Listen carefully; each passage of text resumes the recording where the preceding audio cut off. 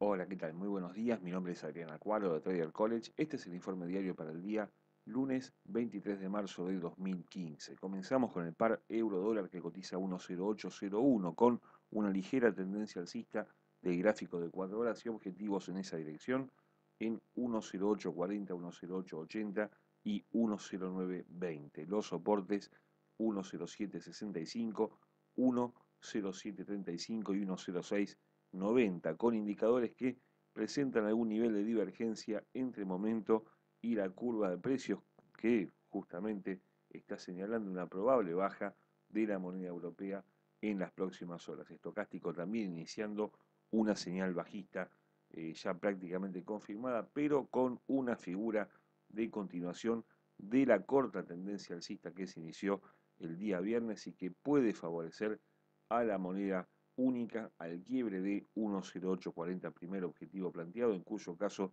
no le costará mucho llegar a 1.0880.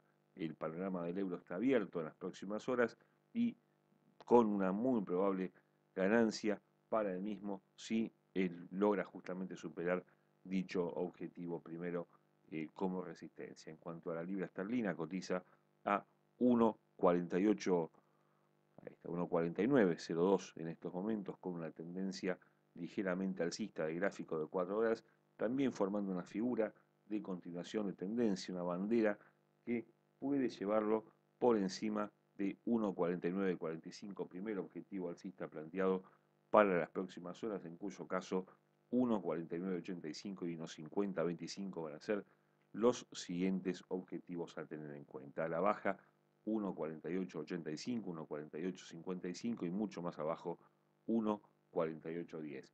Momento brindando una fuerte señal bajista que, insisto, no parece ser de todas formas el destino de la moneda británica. Lo mismo sucede con el euro en estas horas por la conformación del indicador de momento, con la velocidad que traía en los últimos dos movimientos alcistas. Está brindando una señal a la baja fuerte, pero no es del todo confiable, y un indicador de fuerza relativa que se mueve en torno al 50%, un precio en equilibrio en este mismo momento. El dólar yen, en tanto, cotiza 119.96 con una ligera tendencia bajista de gráfico de 4 horas y soportes en 119.70, 119.50 y 119.25, el mínimo de la semana pasada. Al alza 120.20, 120.40, 120.65. Momento parece anticipar una recuperación del dólar en las próximas horas, si bien la curva de precios sigue favoreciendo al yen y al quiebre de 119.70, 75, que es el mínimo del día hasta el momento y primer soporte planteado, puede extender sus ganancias a lo que queda de la sesión europea y a la sesión americana del día de hoy.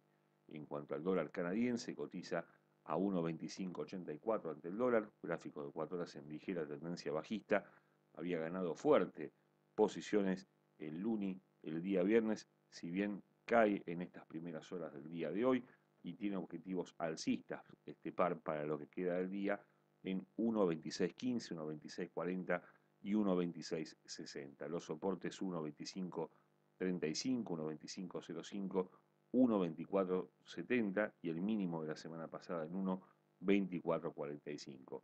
Los indicadores, sin embargo, favorecen una recuperación del dólar ante el luni en las próximas horas. Finalmente, el dólar australiano cotiza 0.7795 ante el dólar, un gráfico de 4 horas en tendencia alcista con objetivos en esa dirección en 0.7830, 0.784550, el máximo de la semana pasada, y 0.7870. Los soportes 0.7775, 0.7750, 0.7730. Los indicadores con algún nivel de sobrecompra que parece indicar un agotamiento del movimiento alcista del OSI en estas horas y que puede dar lugar a una corrección bajista. Claro, si el dólar sigue cayendo en todos los frentes, probablemente también lo haga ante el dólar australiano, pero en estas últimas horas puntualmente que estamos transitando, que todavía está la sesión asiática en funcionamiento,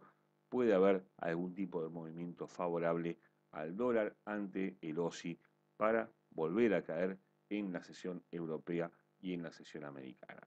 Señores, como siempre, tengan todos una excelente jornada de operaciones. Nos vemos mañana martes.